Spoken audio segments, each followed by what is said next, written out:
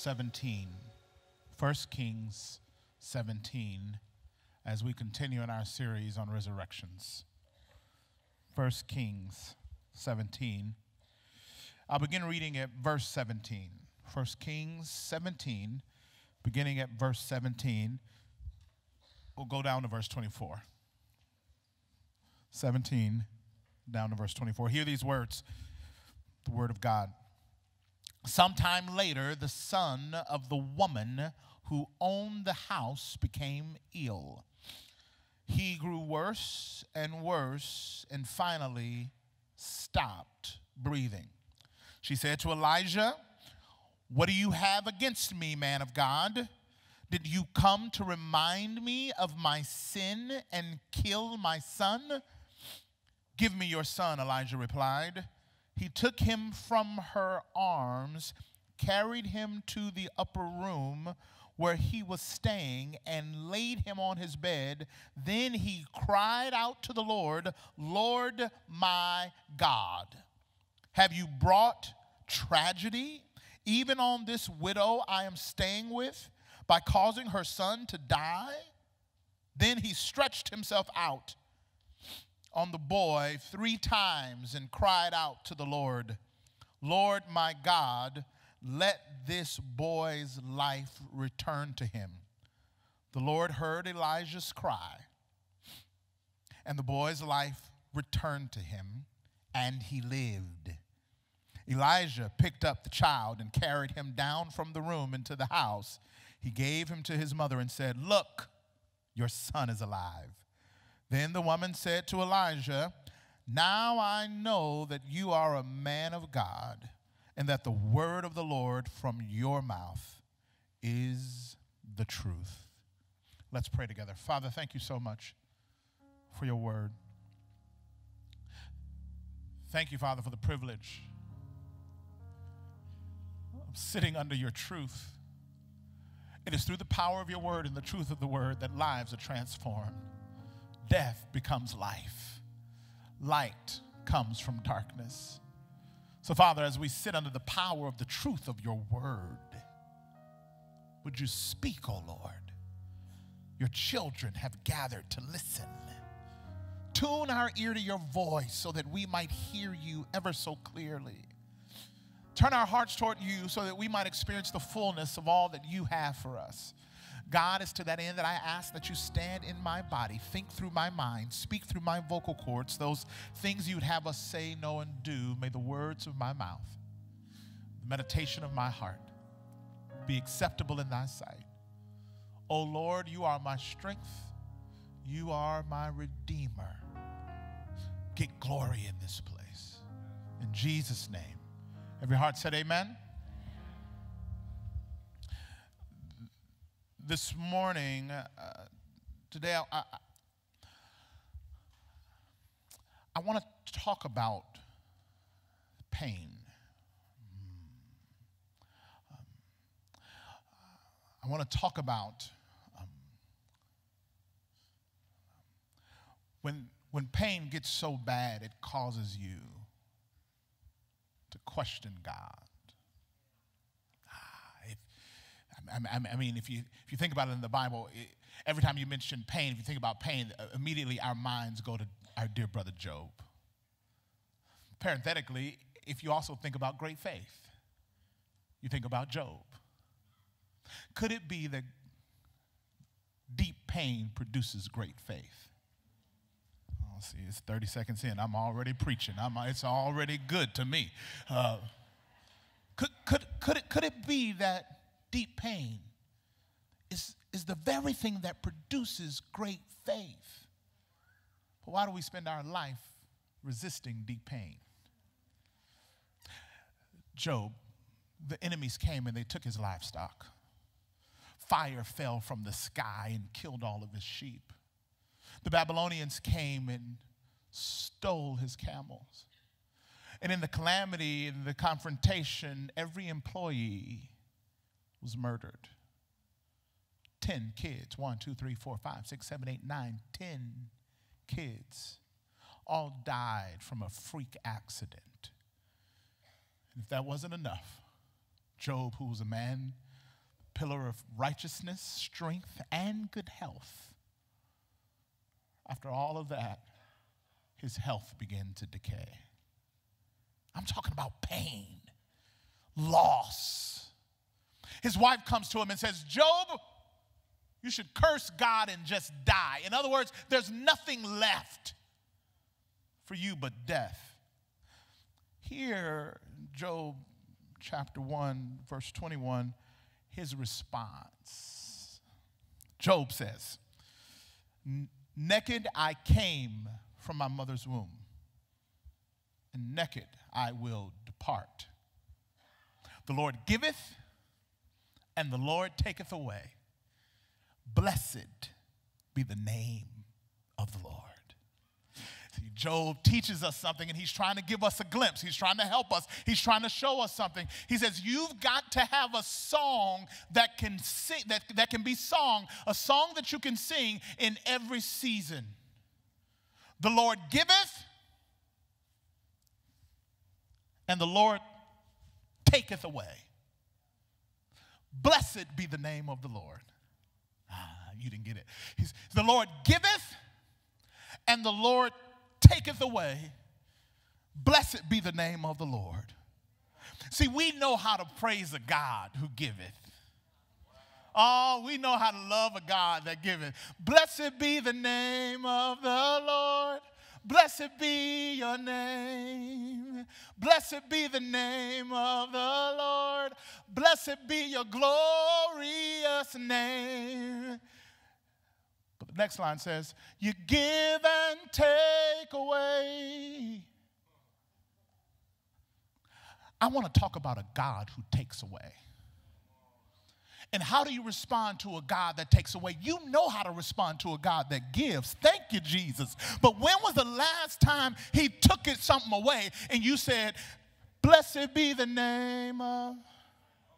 You ain't heard no testimonies like that. You ain't read no blogs where people celebrate. I just want to thank God for all the stuff he took away in 2019 already. Can I just praise the Lord on my Instagram story? Can I talk about all the stuff he took? Number one, he took my job. I ain't got no job. Blessed be the name of the Lord. I ain't seen it. Have you seen it? I ain't seen that. He took all of my husband's common sense. Blessed be the name of the Lord. Blessed be the name. I ain't heard that. My children are acting as if they have lost their ever-loving mind. Blessed be the name of the Lord. Who say? I ain't heard no testimonies like that.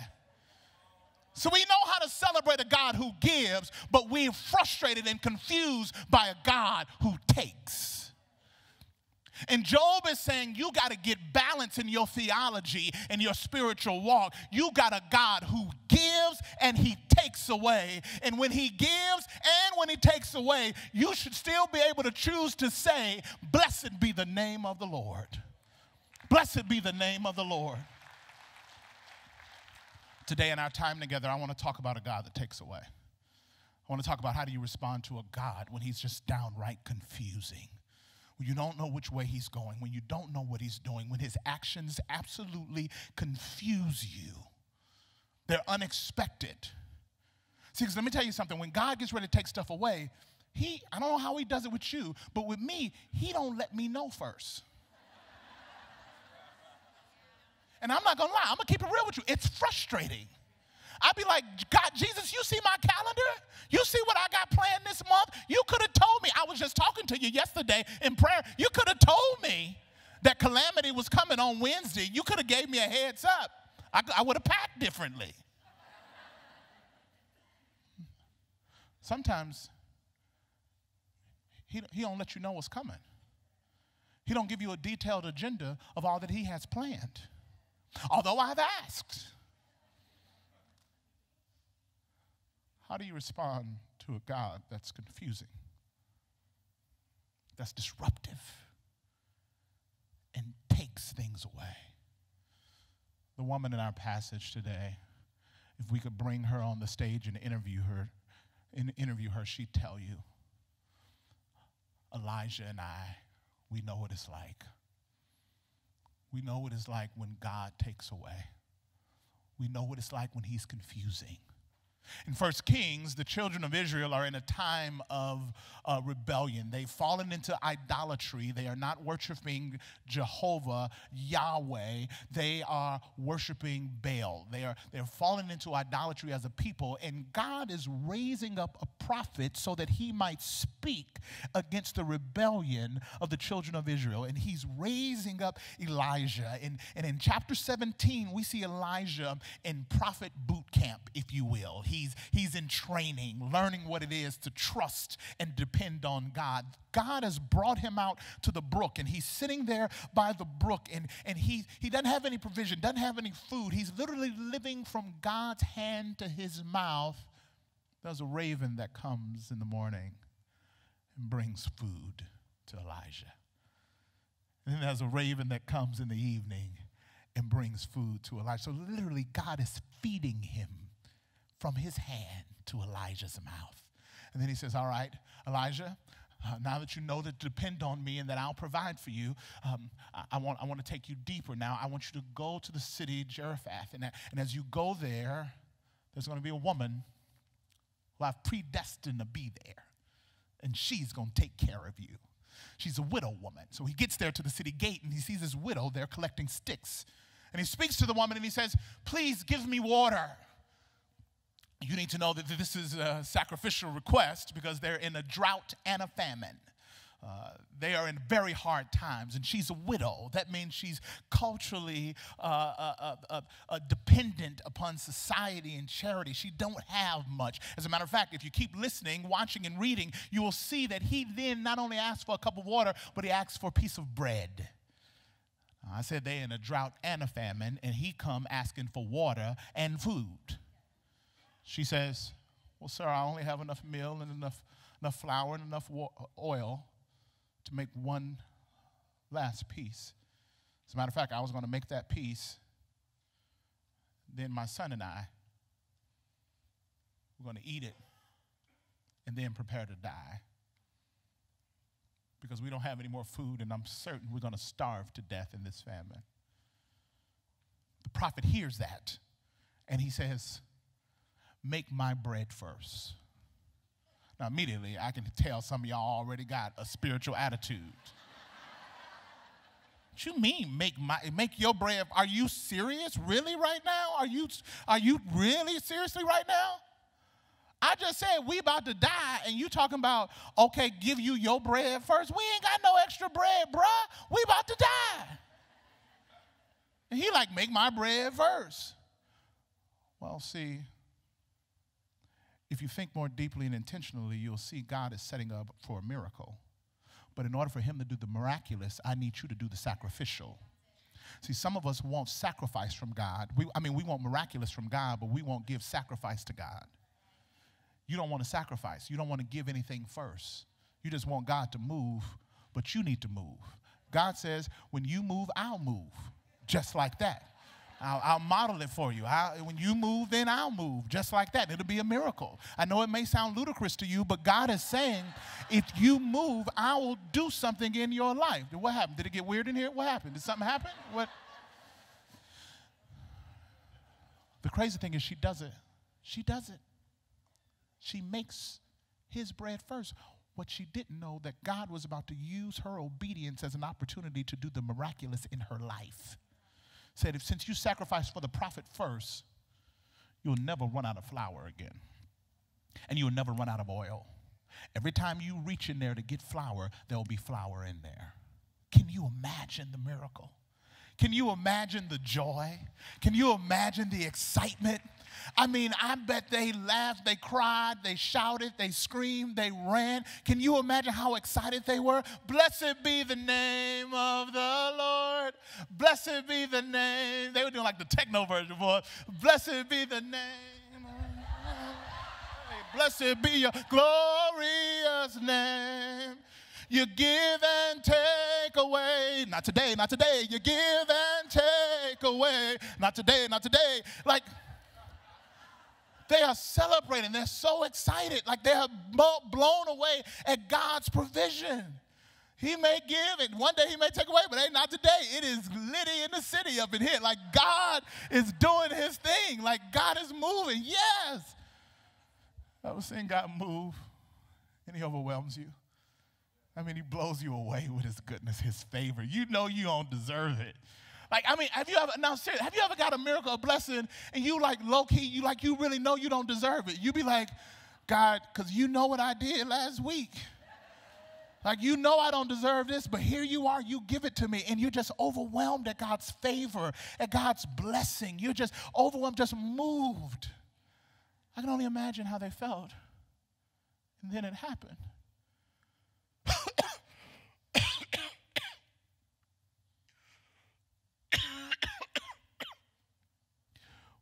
What's wrong with you, boy? Mama, I don't know. I'm just, I'm sick. I can't, and it's getting worse.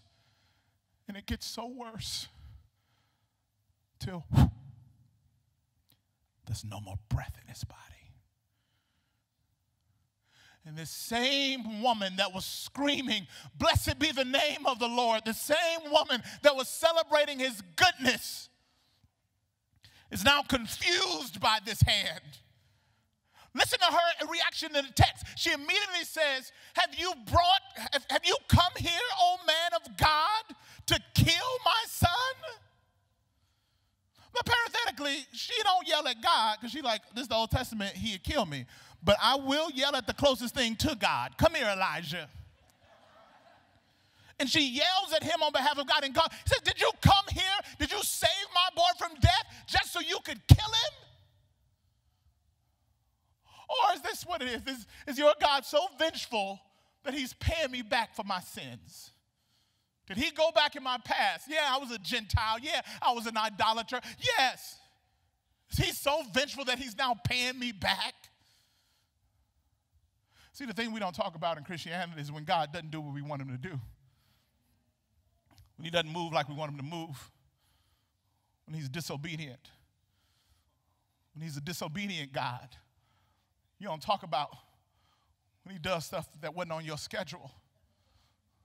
When he pulls stuff that wasn't in your plan. And the accusations you throw. And you become insecure and you just think, maybe karma is real. Let me tell you something. If karma was real, we'd all been dead. Come on, we got what we deserve because of what we did? Out of all the stuff you done did? Look, just turn to your neighbor and just look at your neighbor and tell him, you know you've done a lot of stuff. Come on, tell him. Some of the stuff you didn't do, we did it together. That's how I know some of the stuff you did we did some of this stuff together. Your nasty self. Ought to be ashamed of yourself. Karma ain't real. Karma would have taken you out by now. You want to know why you still here after all the crazy stuff you've done in your life? Nothing but the grace of God. If it hadn't been for the grace of God on my life, I should have been dead, sleeping in my grave, but the amazing grace of God said, oh no, I've still got a purpose for your life, despite what you've done. If the grace of God has ever saved you, and if you're sitting here by the grace of God, you ought to just thank God for about 20 seconds. Thank him for the grace of God. Karma didn't do this. Grace did this. Karma didn't do this. Grace did this. This is the grace of God. She says, what kind of God is this? Are you paying me back for past sins? Elijah says, give me the boy. And he takes the boy and he takes him to the upper room where he's standing and he lays him down. And you almost think Elijah is about to rebuke her for her lack of faith and say something profound. But Elijah doesn't do that. He looks at God and makes the same accusation. Did you bring me here to kill this boy? Look at the text. Elijah's just as frustrated and confused as she is. You know what that tells me? You can be walking with God and still have moments where you don't understand him. Can we just keep it real in here? Can we just keep it, be honest? You can go to church every Sunday and have some hit your house, have some hit your life, and you look at God and be like, really? I mean, I ain't going to say nothing crazy because you might kill me, but still, I'm like, yo, really? There are times when those of us that have been walking with the Lord for a long time, can I just tell you there's stuff that'll hit our house where we'll look to God and say, come on, God, what's happening? Did you bring me here to die? But keep listening to Elijah. He teaches us what to do with a confusing God. He teaches us what to do with a disruptive God. He shows us what to do with a disobedient God. There are 4 things that we learn from Elijah. Number 1, Elijah would tell you and I to remember who he is. Remember who he is. Elijah clearly is frustrated, clearly is sitting in the silence of God. The text says he had to cry out 3 times. You know why it was 3 times? Because he ain't hear nothing. There are times when you cry out to God and you don't hear anything. We always talk about the time when Jesus answered my prayer right on time. I needed him on a Tuesday, and he came Tuesday at 2 o'clock. Praise the Lord. Yeah. We don't talk about the time when you needed him on Tuesday, and it was Tuesday night, and you heard.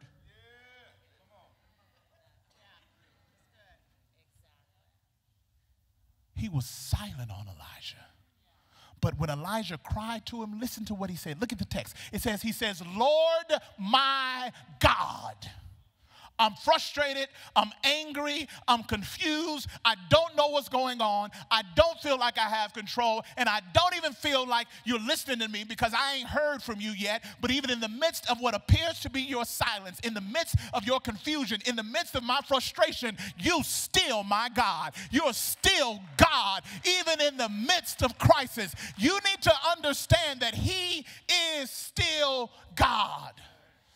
Even in the midst of crisis, in the midst of frustration, he is still your God. He's the same God that woke you up this morning, same God that put breath in your body, same God that's holding your heart in his hand, same God that set the moon and the stars and the sun. He is the same God, so you can count on him, you can believe him, you can trust him because he's the same God.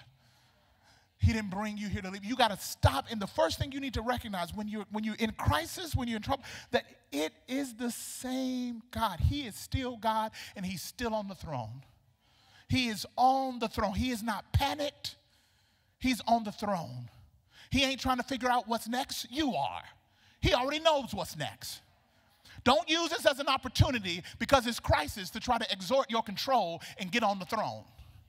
This is not the time for you to dethrone God and for you to enthrone yourself. This ain't that time. He is still God. He is still on the throne. There ain't a crisis in heaven, and since it ain't a crisis in heaven, it shouldn't be a crisis in your heart.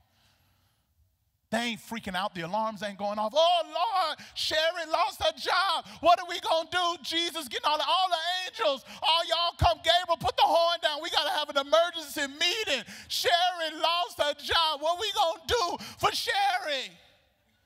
They ain't freaking out. So that means you can stop freaking out. Say, Lord, as it is in heaven, may it be in earth. In my life, he's still God. Your circumstance changed, your situation changed, but your God ain't changed. He's still on the throne. Still on the throne. Just turn around and tell your neighbor, tell him, remember who he is. Remember who he is. Remember who he is. Even in this, he's still God. Elijah says, Lord, my God. And then the text says he cries out to God. He reaches out to God. Second thing I need you to remember that now is not the time to run away. Now is not the time to run away. Now is the time to lean in. He leans into God. The Bible says he cries out to God. In this moment of frustration, not only does he declare and reaffirm the relationship, but he reaches out to him. He cries out. Now ain't the time to run away. Satan's biggest strategy is to get you in a time of crisis to then take that as your exit strategy to walk away from God. The biggest thing he wants you to do, he wants to get you to walk away from God. Walk away from God. He does it every time. He's been doing it ever since the garden. Genesis chapter 3. First thing he does with Eve is he gets her to question God's goodness. 3 ways he gets you to walk away. Number 1, he'll try to get you to question his goodness. Is the Lord good? Did he say What it is he know that if you eat off this tree, you're going to be like he is. See, he's got to get you to question his goodness, because it's only when you question his goodness will you then question his godness. Because if he can get you to question his goodness, then he can question his godness. And when you question his godness, then he can get you to walk away. Nobody ever walks away from a God that's good. So if he can get you thinking in your mind, he ain't good, then he can get you thinking he ain't God. Do you understand what I'm saying? But here's the thing. Here's the encouragement. It's okay for you to have seasons where you question his goodness. That's okay. That's not, you are human. That's okay. What's not okay is you questioning his goodness while talking to a snake. That's not okay. You can question his goodness while you talking to the snake. God is right there in the garden. He walking around in the garden. Now is not the time to talk to a snake. Now is the time to talk to the Savior. Some of you, you're in a season where you're questioning his goodness. The problem ain't that you're questioning it. The problem is that you're talking to snakes. And let me tell you something. Snake can be anything, can be anybody. Your mama can be a snake. Did you just say my mama could be a snake? She may not be a snake, but she can sure enough be used by one. Because if she's not pushing you to this book, if she's not pushing you to this truth and pushing you to selfishness instead of selflessness, it might be a snake. Some of you married having problems in your marriage, and you're going to get advice from your single, heathen, godless friends. They may not be a snake, but they'll sure be used by one. How do you know the difference? If they ain't pushing you to this book, if your advisors ain't said, girl, we need to pray about this, if they ain't said, bro, we need to get in God's word, we need to start praying, then you need to check some more advisors. Now is not the time to be talking to snakes. Parenthetically, can I just say this? I don't know why the Lord's leading me to say this. Now ain't the time to be dating a snake either.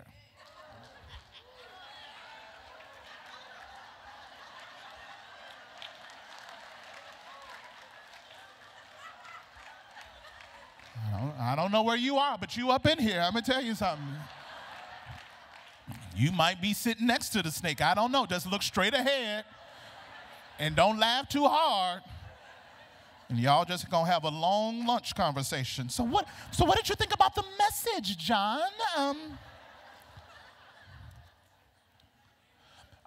I'm saying it's not the time to have people speaking into your life if they ain't speaking life into your life.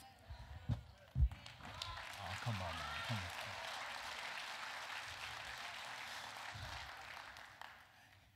You can have questions, but talk to the Savior and not the snake. And you tell you something else that Lord, the enemy will use to try to get you to run away from God is doubt. The biggest thing, it confounds my mind, like the idea that when folks have doubt, the first thing they do is leave the church. It's so weird to me. So why did you stop coming to church? Well, I just had doubts. I just didn't believe that stuff. Well, when you have doubts, it's time when you come to the church, not walk away from the church. So you got doubts. So instead of coming around the family of faith, you now hanging out with your weed-smoking friends, trying to get theological inspiration and spiritual nurture about God. Like, we need to doubt like Thomas doubted. People give Thomas a bad name. I'm telling you, Thomas showed us how to doubt. And he showed us that doubt exhibits a healthy faith. Because if you was an atheist, you wouldn't have doubts. Because you don't have belief. And doubts only show up when you have belief. Oh, you just missed what I said. Did you get that? In order to have a doubt, you got to believe. Do you understand what I'm saying? I got to believe that the Lakers can win with LeBron. Although this season I have doubts about it. I have strong belief because I can doubt. Thomas was around the disciples. He was around the brethren. He was like, y'all, I don't believe it. I don't believe. It's like Thomas, he did. He's like, man, I got doubts. I don't believe it. He's doubting in the right place. He's doubting in godly community. Some of you need to doubt in godly community. Come to church and say, Pastor Tate, I don't believe it. So, Becky, I don't believe it. Pastor Brandon, I don't believe it. I'd rather have you talking to us than Ray Ray. You know what I mean? Like, because we can engage you in your journey. Do you understand what I'm saying?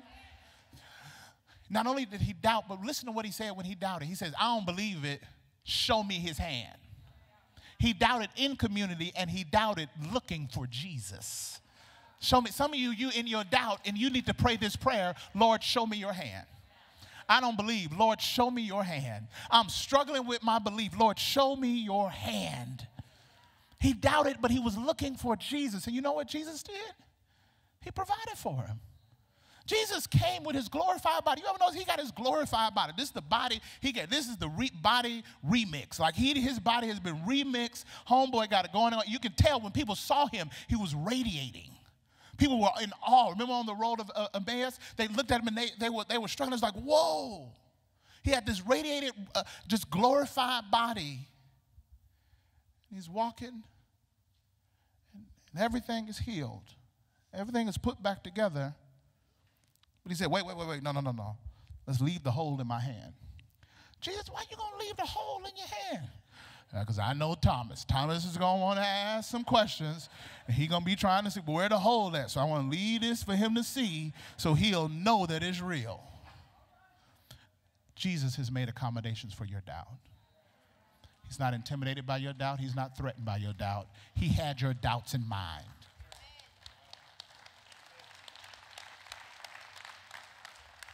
He said, here's the hole, Thomas. I knew you were going to be struggling. So I provided a way in the midst of your struggle to bring hope and perspective to you. Now's not the time to run away. Even with doubt, look for Jesus. Jesus, even on the cross, you can hear the loneliness, the isolation. He says, my God, why have you forsaken me? Listen to that. He says, you've left me here. There are times even Jesus felt alone. So whether you're questioning his goodness, whether you have doubts, or whether you feel alone, can I just tell you the presence of God is still the safest place for you to be. I don't know where you run into. His presence is still the safest place for you to be. In the Garden of Gethsemane, we see Jesus, and he's there in the garden, and it's the place of pressing.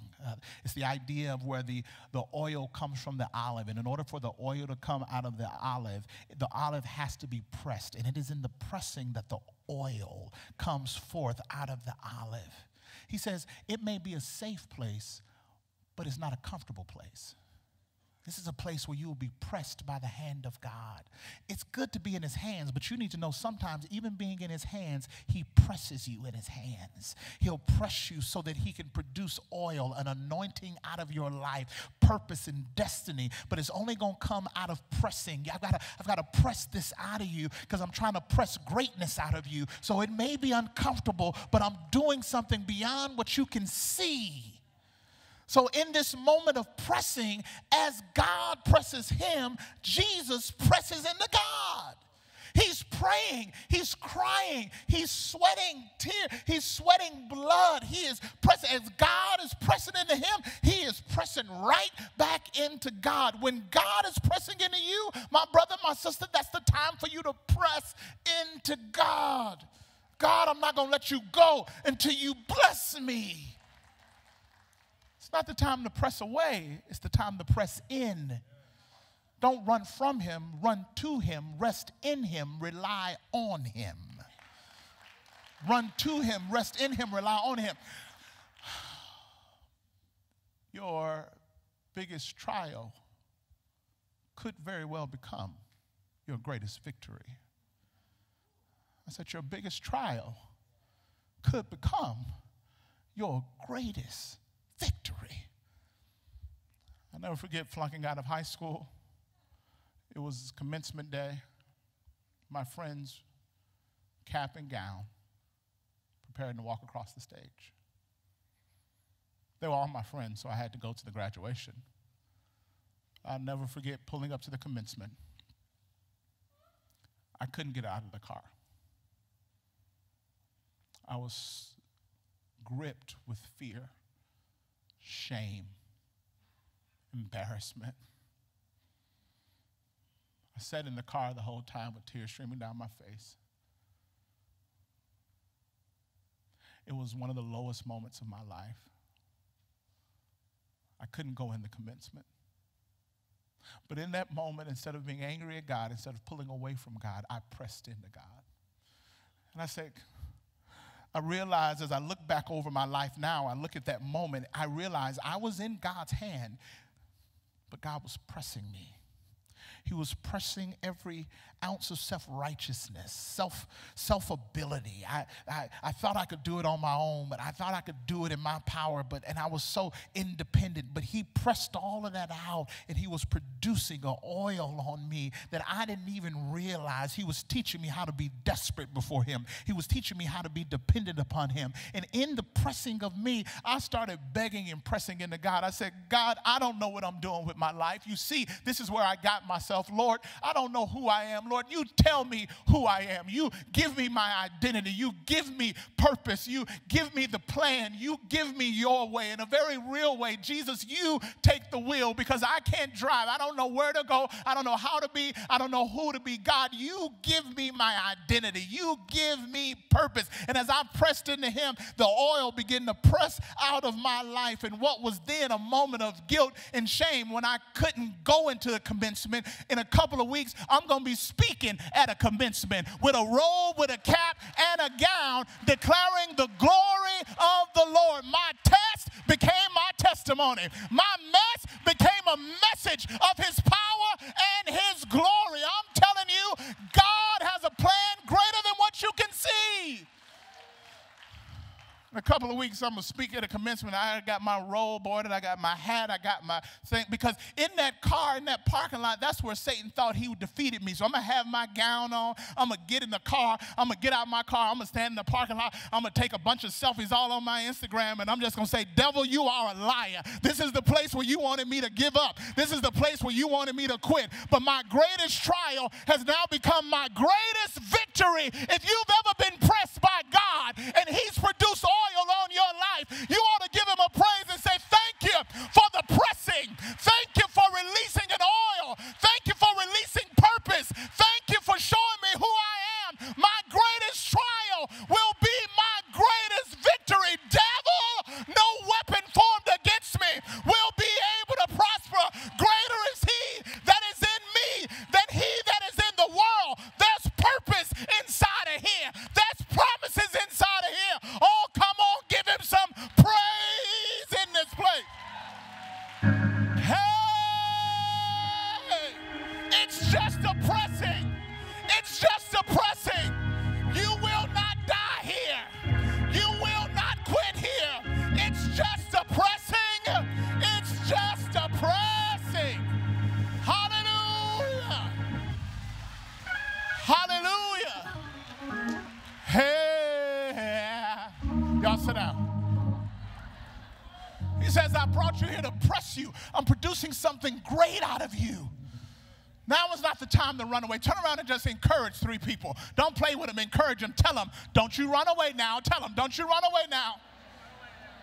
Don't you run away now. Don't you run away now.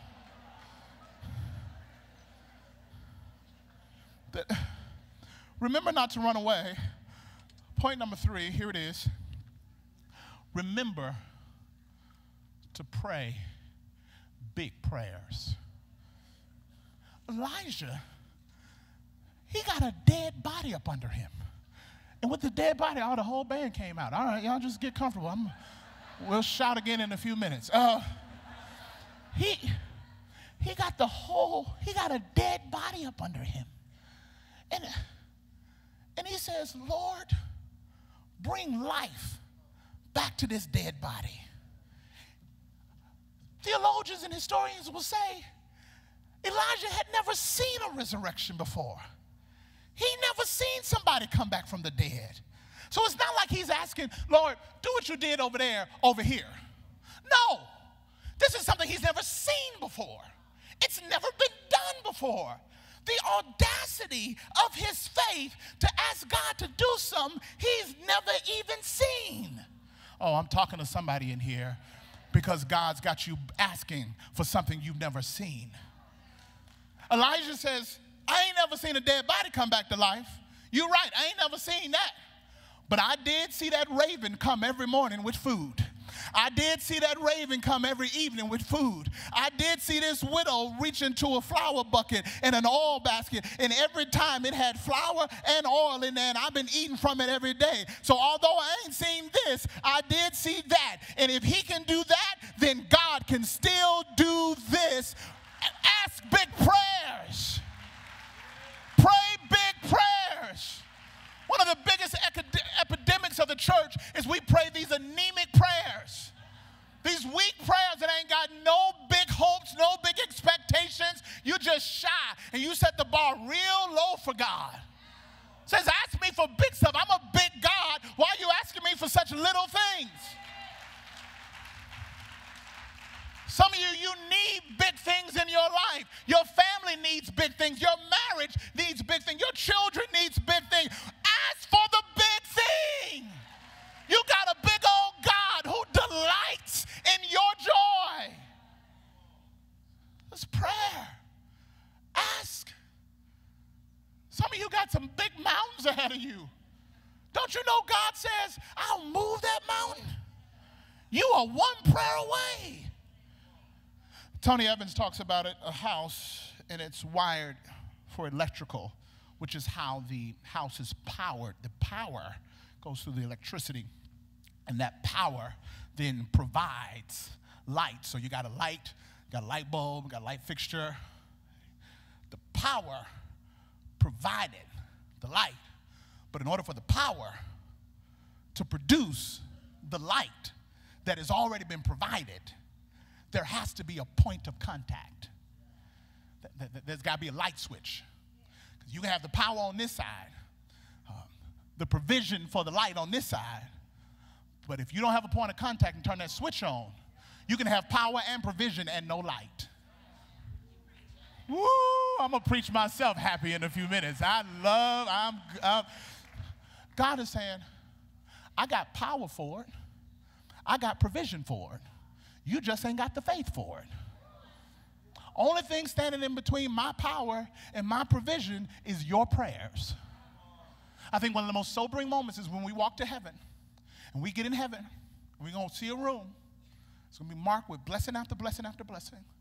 We're going to say, no, Lord, what is this? He's going to say, oh, this is the room that had all the things according to my will that were provided for you by my power that you never prayed for.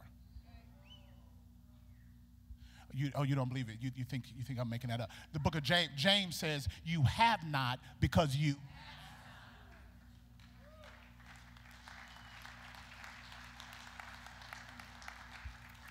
Start praying big prayers. God says, according to my will, I've got the power to do it.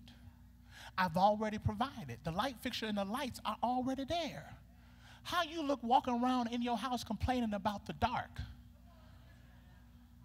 He just said all you need to do is become the point of contact. Turn your prayers on.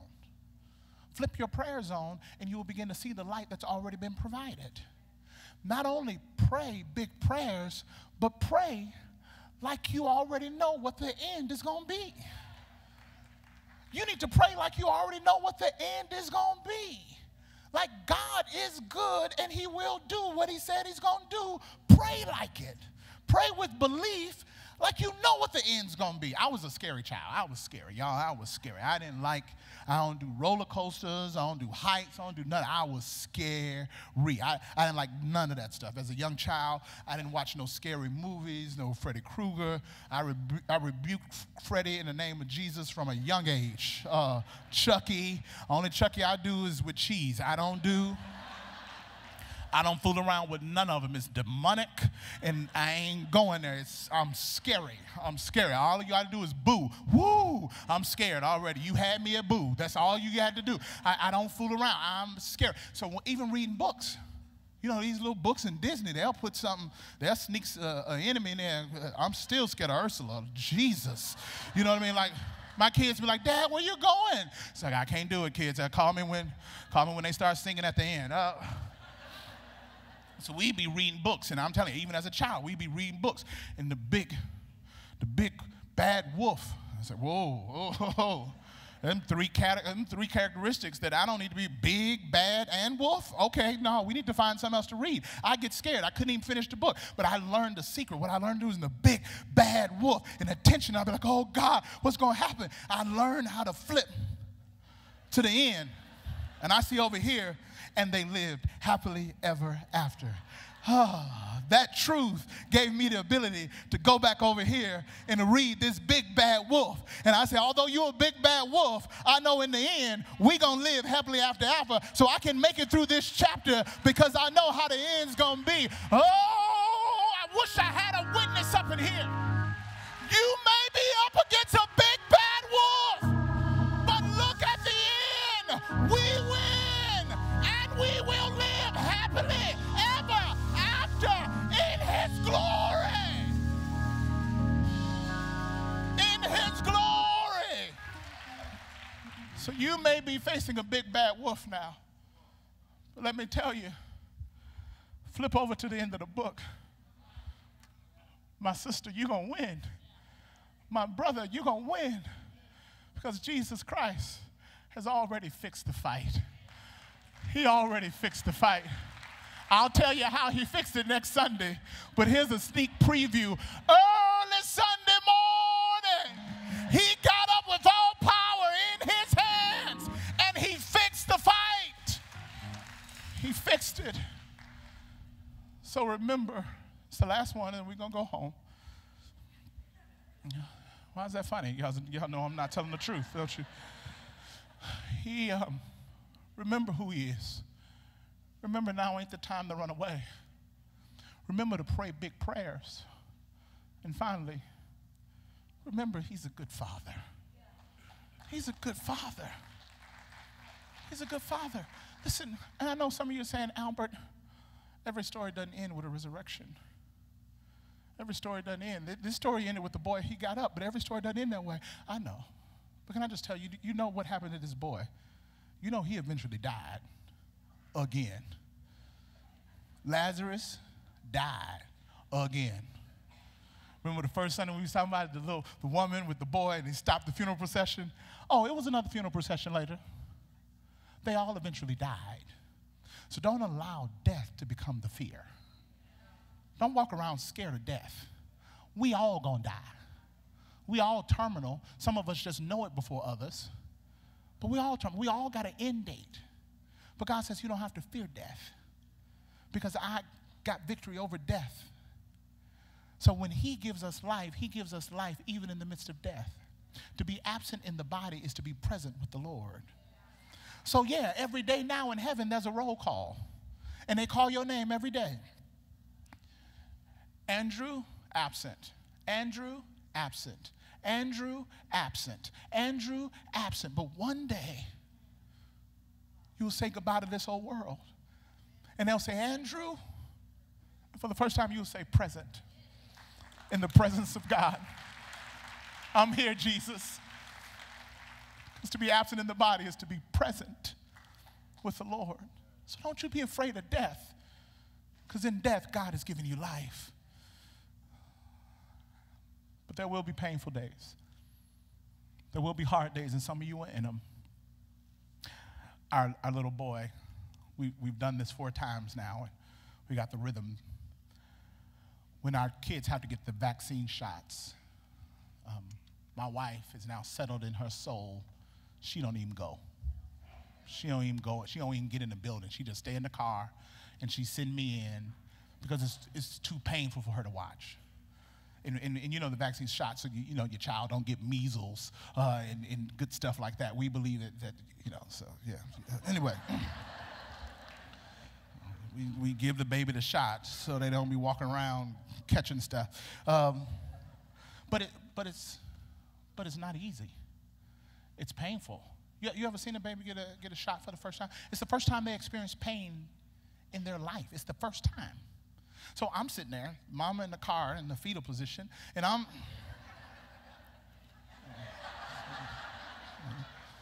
y'all came out early this time. I didn't see that. I was coming out that early.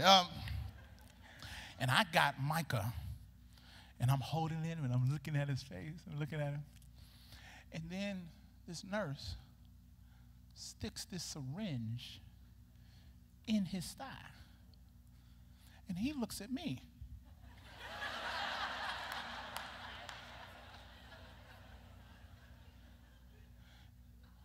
You just gonna sit here and watch this go down? You just gonna let her, you saw that coming at me, you just gonna let her stick that in my thigh, and you just gonna sit there looking, making goo-goo faces at me? Dad, what are you doing? This is painful. And he begins to scream and cry. And I'm sitting there looking at him. And I'm sitting here letting her do it. And he's confused in his understanding. He cannot comprehend why daddy's letting this woman stick this thing in my thigh and make me scream and cry like this. Well, in the sovereignty of my fatherhood, I know that although it's painful right now, this pain won't last always. I know that there's something greater working than this moment. So I'm going to pick you up and I'm going to carry you in your tears. And I know in just a little while, you're going to be all right. In just a little while, you're going to feel better. So I'm a good father, but I'll still allow pain because I know that there's something greater on the other side. Well, if I'm an earthly father and I'll do that for my earthly child, how much more does our heavenly Father do for us when he allows pain in our life? I know it's painful right now, but this won't last always on the other side. What's happening to you ain't greater than what I'm providing for you. I'll say that again. What's happening to you, what I'm allowing to happen to you, is not greater than what I'm providing for you. So even in the pain, trust me. Gives and takes away. He gives and takes away. My heart will choose to say, Lord, blessed be your name. Blessed be the name of the Lord.